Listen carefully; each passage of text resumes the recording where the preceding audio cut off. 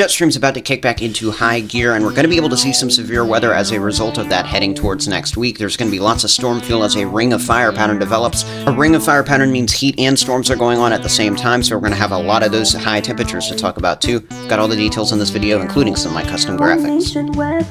These awesome weather model maps right here give you a great idea of where the severe weather is going to go next week. And ahead of this jet stream, make sure you're checking out the WeatherBell trial link right down there in the description for free access to maps just like these that I use in my videos, giving you a look at where different weather features are going to be. Also, if you're new to the channel, make sure you're considering hitting that subscribe button after this video if you want more consistent, accurate, and educational updates in the future. Let's get right into this one with that mid-level jet stream, about 15 to 20,000 feet on up there in the atmosphere. I'm using my trusty old European model to show you that jet stream, and there's not too many areas on the jet stream to watch as we head into this upcoming weekend. That's why I paused it here just briefly to show you. There's some blues around indicating some slightly stronger flow, but we definitely don't have any sort of troughs or stronger pieces of energy to be worried about. That's going to change a little bit, or at least in terms of some of the intensity of this jet stream as we head towards the Monday, Tuesday, Wednesday timeframe of next week, and really even onward. Notice this flow coming out of the Rockies over into the North Central Plains and then down towards the Midwest and Ohio Valley. This is a classic ring of fire weather pattern where those whites underneath these blues indicate down there towards New Mexico and Texas we're going to have high pressure building. On the northern and eastern periphery of high pressure systems like this, that's when you tend to get summertime severe weather setups for especially damaging winds move from northwest to southeast. That's what we'll be tracking into next week, and in fact, let's get right into the overview of some of those precipitation chances over the next 5 to 7 days using that same model. Here we go, closing out this current week, going towards our Friday, July 26th of 2024. Notice here from parts of the Carolinas, as well as Georgia and Florida, all the way back on over there towards the South Central Plains and places like Oklahoma and Texas, we're going to have at least some chance for some scattered showers and thunderstorms. I think especially there towards the Carolina and Georgia coast, that's where we're going to have the best chance for more widespread coverage into the afternoon and evening Friday. We'll have the best chance for flooding there as well. Back here towards the monsoonal areas of parts of Arizona, New Mexico, the Four Corners region, as well as up there towards Wyoming, we'll also be watching some bouts of rainfall into our Friday afternoon and evening that will dissipate overnight and into our Saturday. Speaking of Saturday, let's go ahead and take a look at what's going to happen as we go towards our Saturday afternoon and evening. More storms down there over the southeast U.S. We'll be continuing to watch some of the flooding and isolated severe weather that could come out of those. But into our evening hours, this is when we're going to have that little low pressure system. You see it there with the 1,003 millibar icon sitting over parts of North Dakota on our Saturday evening. Somewhere up in here in this circled area, we will have that threat for some isolated severe weather, really kicking off this ring of fire pattern as we head towards the back half of the weekend. Notice how it's really going to begin to get going in a little bit more of intensity as we head towards our Sunday. Yes, this is all some thunderstorm action here from parts of the Midwest down to the Gulf Coast, but this is not that ring of fire. This is just some classic summertime thunderstorm moisture that's been slowly rising up from the Gulf of Mexico over the last few days by this point. This is what's going to be in association with that stronger setup right on the northern and eastern periphery of some of the ridging that's now going to be in the Four Corners. So Sunday afternoon, heading into the evening, if you live in Nebraska, the Dakotas, over there even towards parts of Minnesota, Iowa, as well as Wisconsin, that's where the best chance for severe weather will likely be then. Things really get uncertain heading towards the early to mid part of next week. Even though the jet stream looks like it's going to be active, the exact locations where complexes of severe thunderstorms are going to be, they're very uncertain, and I'm going to admit that to you right now. But according to this European model, we could have some clusters anywhere from around Minnesota and Wisconsin down towards the mid-Missouri Valley here through parts of Nebraska, Iowa, down to Kansas and the state of Missouri itself. All of these locations, you know, we're on that northeastern periphery of that ridge, so we'll definitely have to watch the severe weather chances on the rise. Notice there looked like there were multiple possible complexes, mainly of those damaging winds. That tends to be the main threat with this kind of setup. Heading towards the early to mid part of next week. This is as we go towards Wednesday, July 31st at 2 a.m. So heading out of Tuesday into our Wednesday, this particular model, the GFS model as well, overall showing coverage now beginning to shift eastward towards the Ohio Valley, Great Lakes. We could continue to watch even more activity into the middle to back half of next week. And I just really want to focus on the fact that we're seeing a pattern change. And this precipitable water graphic from the GFS model does a great job of showing that to you. Precipitable water is basically just the amount of moisture that can be dumped out of the clouds in any given location. And looking at this as we head towards this weekend, you can see the graphic really indicates that those yellows, those oranges, those reds, they're most prominent here from parts of the South Central Plains, the Midwest, over to the southeast. All of these locations just seeing general garden variety type summer thunderstorms, a few isolated stronger storms here and there, a few instances of flooding, but nothing extremely crazy. When we start to see some of that moisture lift north, though, and connect with that jet stream that's going to be up here in parts of the north central U.S., heading towards early to mid part of next week, that's when things start to get a little more concerning. So from Minnesota to Iowa, down to Kansas and Missouri, over to the Great Lakes and Ohio Valley, this is looking like that target area where some of these storms are going to be cascading day by day from northwest to southeast, with wind as the main threat, isolated hail and tornadoes and not fully being able to be ruled out. And in fact, let's look at the threats day by day. We're going to use my severe zones graphic to pinpoint it for you, heading towards our Saturday, July 27th. The most likely level 2 of 7, which means isolated severe weather is expected on my custom ONW severe scale. That's looking like it's going to extend from around Nebraska up there to parts of north central Minnesota. If you live in any of these areas in the Dakotas as well, be ready, mainly a wind and hail threat there. Heading into our Sunday, things get a little less certain day by day, but Sunday afternoon into the evening, it looks like that same general area, but now including more spots in parts of Wisconsin, Iowa, maybe down there towards northern Kansas. This overall zone is where some sort of isolated, maybe even scattered severe weather setup is expected going into our Sunday. And then as we go towards Monday, this is the last day I have my severe zones graphic for, just because of how uncertain things get beyond there.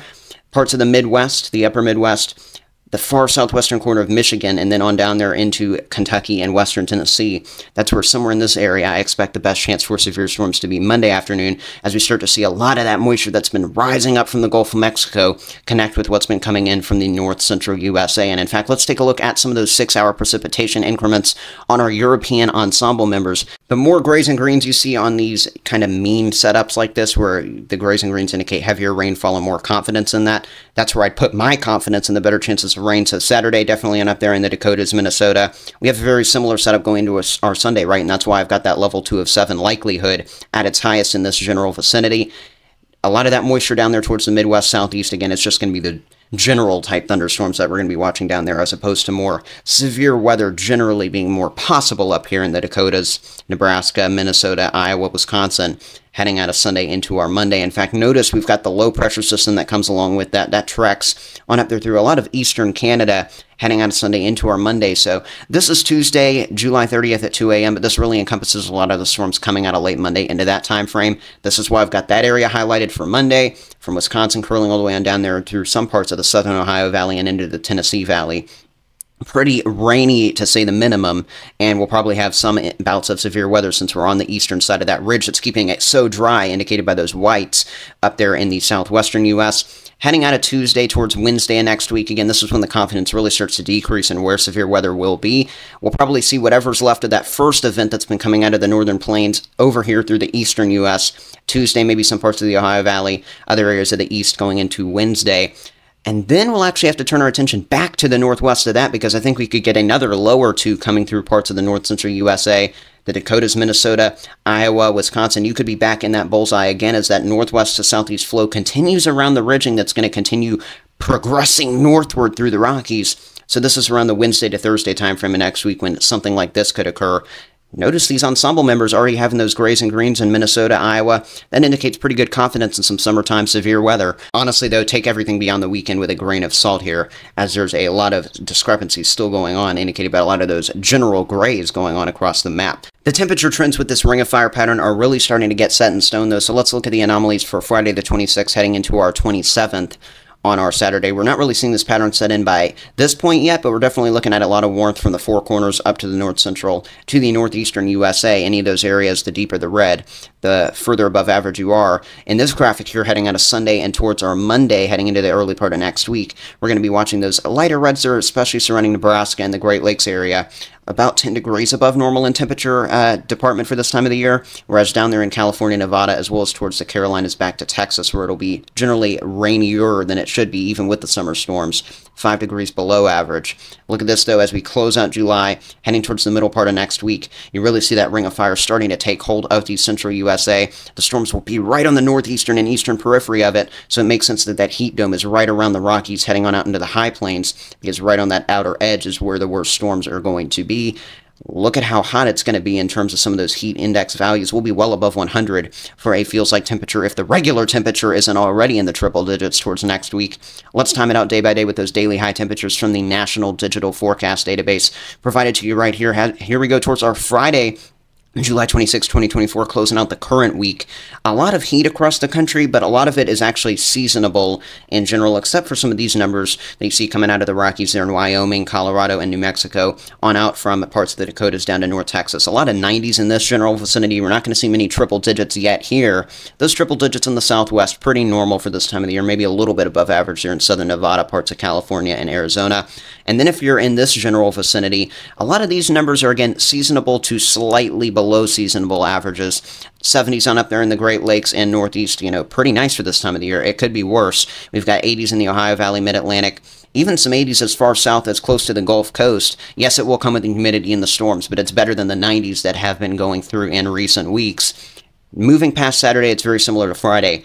Into our Sunday afternoon, we continue to see that shield of heat really begin to build with that ring of fire in the central and south central USA. Yes, in parts of the north central panhandle of Texas, heading Amarillo points northward, we could continue to see this heat near record highs. You see that box right there in north central Texas. That indicates a record high. Whenever you see that with my high temperature graphics, that is what that means. So make sure you're keeping an eye out, because this is some excessive heat there. Points eastward of that, though, Minnesota down to Louisiana, all the way over to the east coast of the U.S. We're really going to be anywhere from around 85 to 90 across the entirety of this region, which is a little above average for the northern tier of that, but towards the southeast, that's pretty normal for this time of the year. And then as we go towards our Tuesday, the heat really expands. That high pressure is going to continue building, which you can really infer from this graphic over Kansas, Oklahoma, Texas. A lot more records getting thrown in the mix. We'll see plenty of 105 to 110 degree regular temperatures. That's not even with some of the humidity we'll see, especially as you go down there closer to the Gulf Coast. Those 90s will have quite a bit of humidity that will make it feel